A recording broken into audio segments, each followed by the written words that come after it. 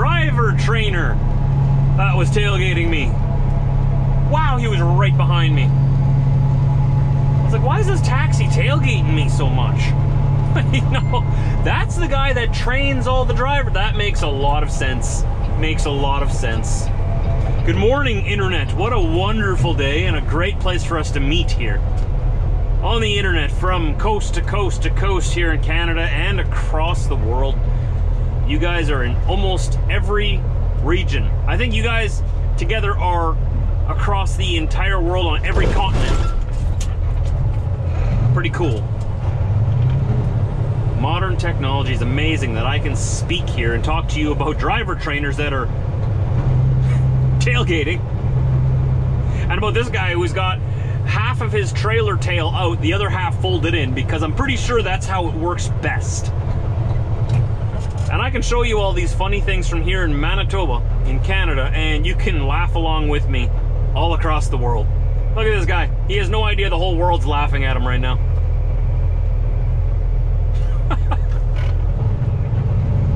Or maybe we're laughing along with him, because that doesn't sound as mean. We'll laugh along with him. I'm sure he would laugh if he knew. How do you not know that, though? Because you have to unfold it.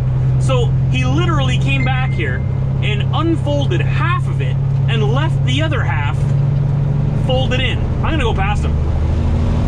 I gotta see who this guy is. Hey, come here. Come here. Don't run away from me. Don't run away from me. Oh, he's running. He's running. Oh, it looks like it's broken.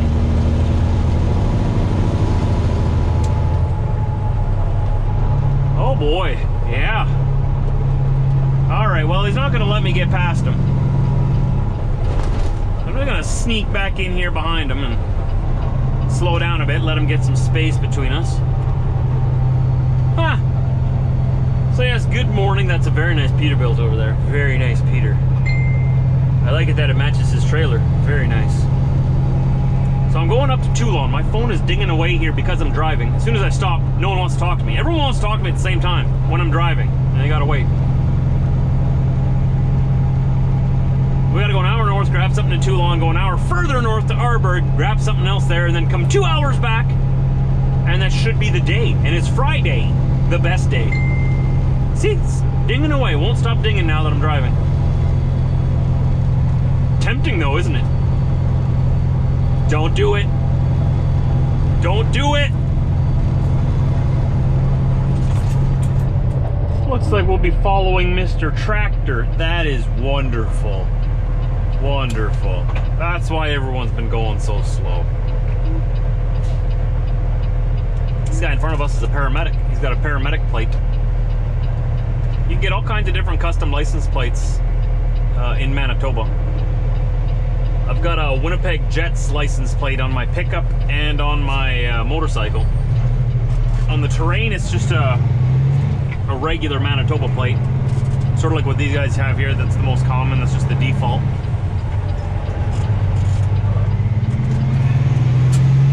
You can also get a snow pass for people who like to snowmobile. You can get a Winnipeg Gold Eyes, which is our baseball team. Get a plate for that. You can get a basketball plate. I think Winnipeg Cyclones. You don't see those very often.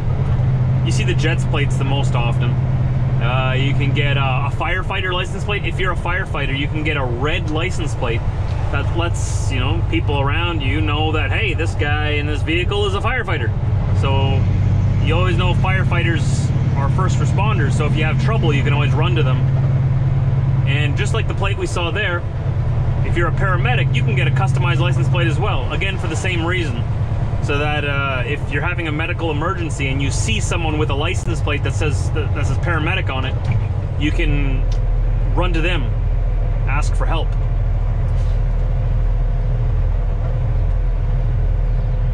There's all kinds of different license plates. You can get a whole bunch of different ones. You can also get a Winnipeg Humane Society customized license plate that shows everybody you like animals. I don't know if there's a farmer license plate, but if there is, this guy should get one. He's definitely a farmer. Driving right down the middle of the road. 15 miles an hour. Please don't turn left. I'm turning left. See, I got my signal on first. I was first. Please don't turn left. Go straight. What do you guys think? Is he gonna go straight? Is he gonna go straight? We're going left, so I really hope he doesn't go that way. Oh, he saw me. He just looked around and saw me here. Don't do it. Don't do it. Don't do it. Oh, he did it. Doesn't listen very well, does he?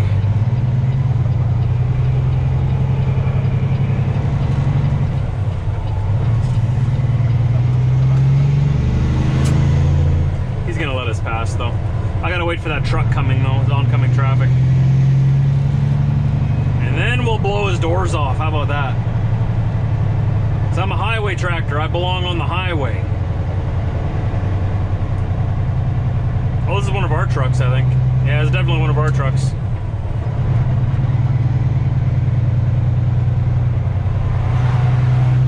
There we go.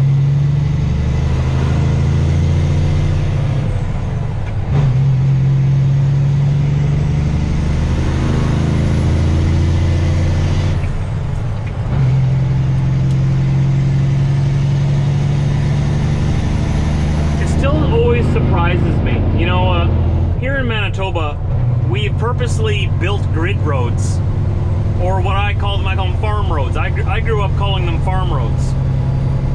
Every mile there's a new road, so there's a bunch of squares, right? And we purposely put those roads there so that the farmers would stay off the main roads and use the farm roads. So the farm tractors go on the farm roads, the highway tractors go on the highway. But I don't think anybody told the farmers. Every time, guaranteed, they go right down the highway, where the highway tractors go. And they'll argue with you about it too.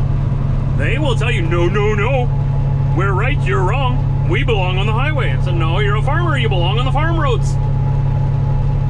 And then there'll be a bickering that goes back and forth. And this guy's going slow too.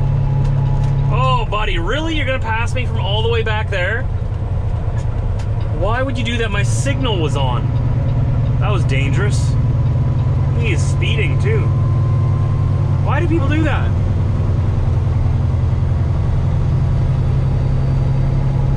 He got mad at me because I called out the farmers again for using the highways.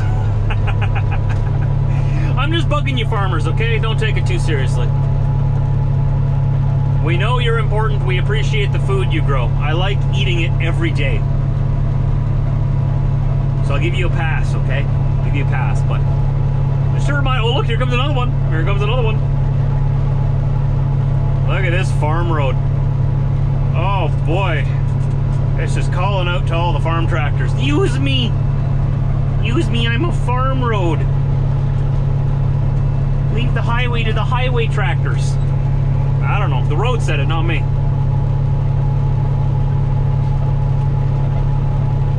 Yeah, they every mile. So if you want to go this way, you could always go a mile that way and then take the farm road. You get it, whatever. Just my opinions. I know every farmer on earth disagrees with me. Every trucker does agree with me though, right? Back me up, guys. Whoa! Let's put the clutch in first. That works better. There, oh, there it is, there it is. She's a grumpy girl. Come on, it's Friday. You can't be grumpy today. Poor truck. Maybe she's grumpy that I'm going to be gone for 2 days. Maybe she's going to miss me. Yeah, so she doesn't talk much. When she does, it's usually a grumbling.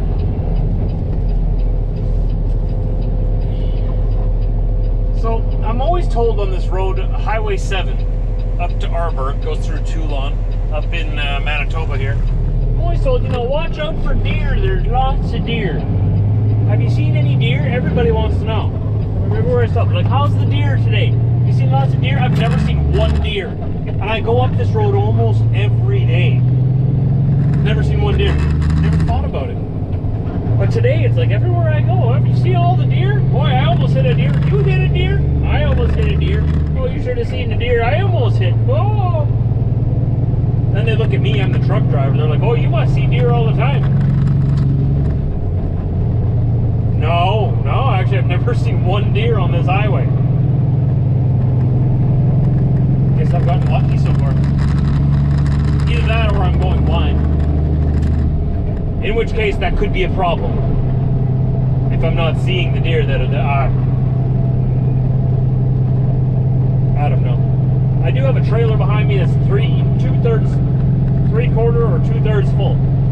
I think we're going to put one more piece on it when we get back to the yard. And this trailer's going to Colorado and Utah, in that area of the United States. Me, I'm going home for the weekend. I've got things to do. I've got a deck to build. I want to get that deck finished this weekend. That's my goal. I'm not really doing anything fancy with it. All I'm doing is I'm replacing everything and raising it up half an inch. But it's exactly the same frame. It's just going to be all nice treated wood now instead of just random cheapy wood. You'll see. You'll see. I'll show you tomorrow. It's going to be great. It is a beautiful day. It's going to be a beautiful weekend. And there's a beautiful bike, if I do say so myself. Though she's dirty, and I'm gonna give her a quick bull snot once over before I leave here. I gotta go past everybody in the office over there, unless they've all left early for the weekend already.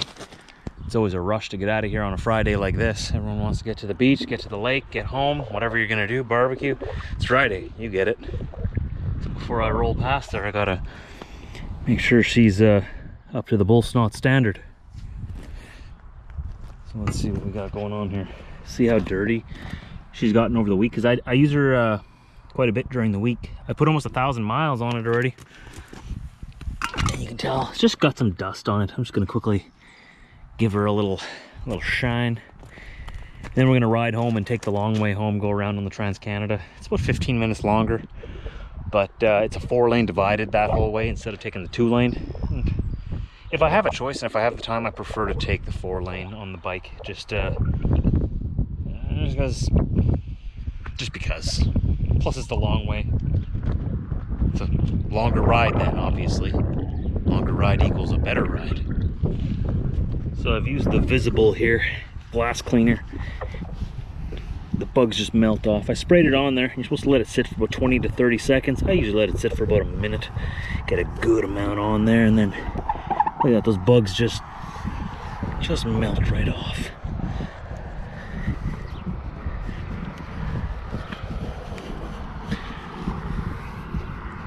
Looking much better. 9,840 miles. We're gonna hit 10,000 in the next couple of days, probably next week. Putting on at least 60 per day going here and back from work. Or if I take the long way like I am now, that's about 75 miles a day at least. I bought the bike, remember, with 8,912 miles, not kilometers, miles on it. So we've gone about 1,400 kilometers at least on it. A little over 900 miles, 1,500 kilometers. And I've enjoyed every single last one of them. All right, I gave her a quick little shine.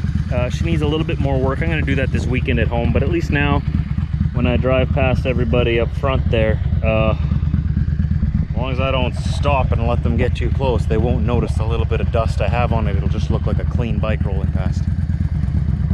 Oh. Gotta make sure. Yeah, it needs a little bit better attention. But I want to go home. So there we go. Good enough. Good enough. All right, everybody. I want a status report. Diesel? I need to know. Commander? I want the report on my desk ASAP. Who missed me the most? Okay? Was it you, Chef? Was it you, Diesel? Wiener? Commander, was it you? Be honest, don't be a tough guy. Did you miss me the most? Oh, did the frog miss me the most? Diesel, why is this guy in here? Leave him in here. He's not going outside right now. Come on, Race. Come on. Let's go outside. Okay, guys, come on. In the yard. Come on. Come on. Let's go. Haven't even emptied the bike yet. Nothing. Get in the yard, guys. Come on. we can talk about my motorcycle later. It's a very fancy bike, man. Here, now where are your pedals? Diesel must have saw a bird or a squirrel. Chevy, you want to ride on my motorcycle? Wouldn't that be cool? I never did get my answer. Who misses me the most when I'm gone? I don't think it's either of you. You guys could care less. Hurts my feelings, you know. Hey, Diesel, is it you?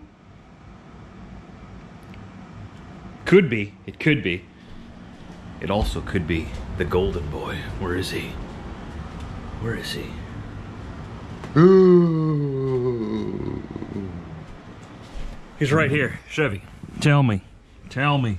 Answer me this. Riddle me this. Is it you that misses me the most?